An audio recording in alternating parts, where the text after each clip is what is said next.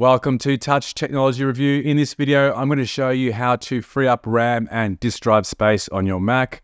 Running out of space, unfortunately, is a common problem with Macs, especially for those of you buying in at the entry-level price point where you may have only selected 8 GB of RAM and 256 SSD storage. But it can even happen to those of you who've maxed out and purchased the top spec machine.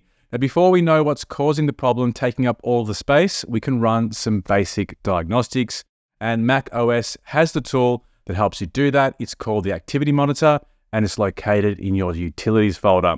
To bring up the app, simply tap on Command Space to reveal the search bar and type in Activity Monitor, or go to your Applications folder, then into the Utilities folder and click on the Activity Monitor app.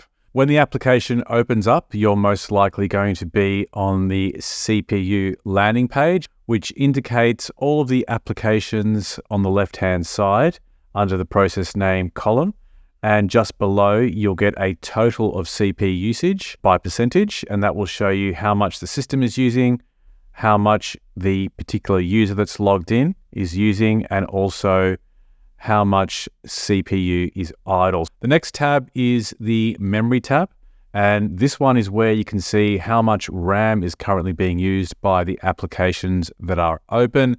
Once again, we have all the apps listed on the left-hand side underneath the process name title, and we can see the name of the application, and then in the Memory column window, we can see how much memory is being allocated to each application. Right at the top there, we have DaVinci Resolve using 2 GB, which doesn't surprise me because that is a video editing application. It's rather resource intensive.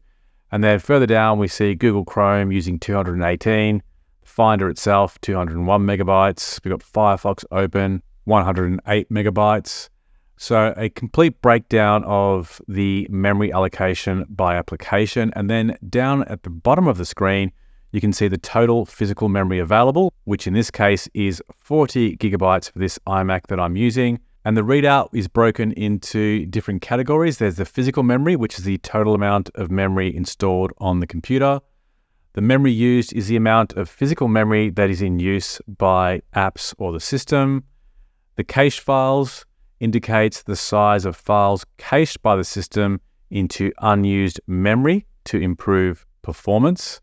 And then the swap used is the amount of compressed data temporarily moved to the disk to make room in memory for more recently used data. So in total, we don't have any problems here. We are using around 17.9 gigabytes of RAM, but let's suppose I was running out of memory. I could easily close down applications. For example, if I wanted to close down Firefox to free up some space, I'll double click on Firefox and then click on Quit in the pop-up window. You might have to do that a couple of times and eventually it should quit out. Another way to shut down your applications to free up space is to tap on Command, Option, and Escape simultaneously.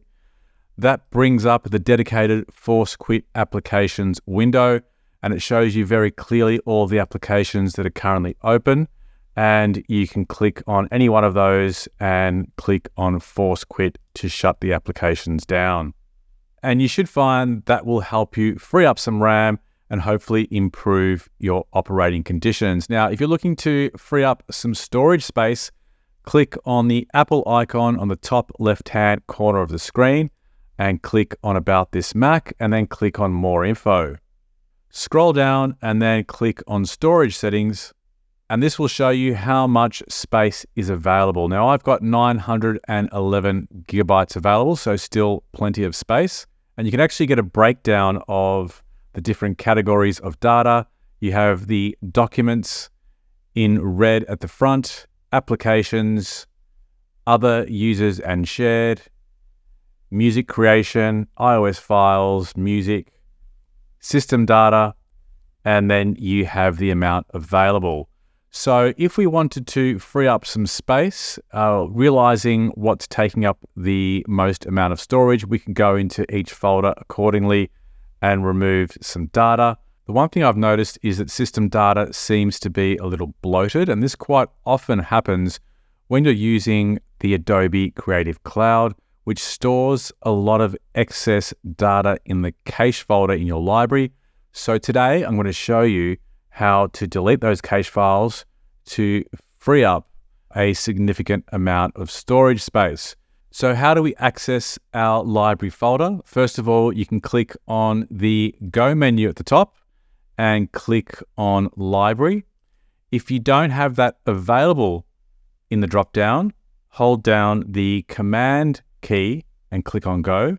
If you're still having troubles getting to your library, click on the Finder itself and hold down Command, Shift, and G simultaneously.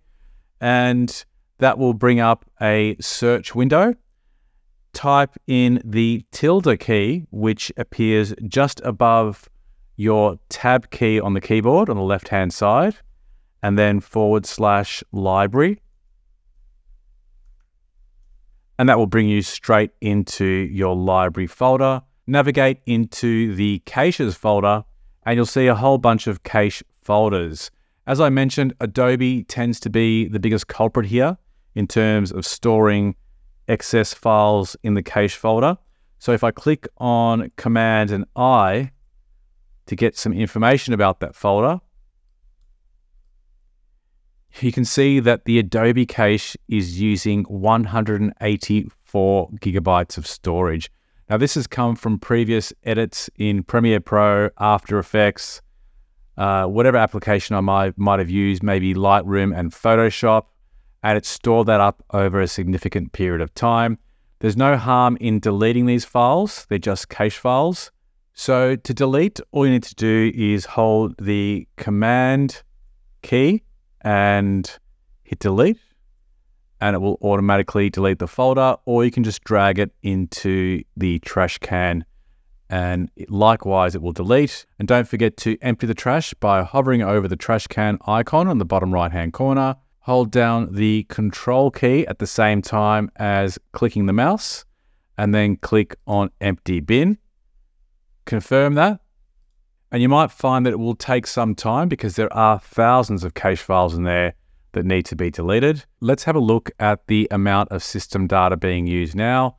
You'll see that we're using only 149 gigabytes rather than the 300 or so that was demonstrated earlier prior to deleting all those cache files. So a good saving of storage on your drive by simply removing unwanted, unnecessary cache files by going into the library and caches folder.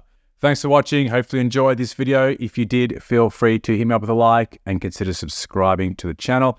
And if you have any comments or questions, drop them in the comments box below and I'll endeavor to get back to you as soon as possible. Bye for now.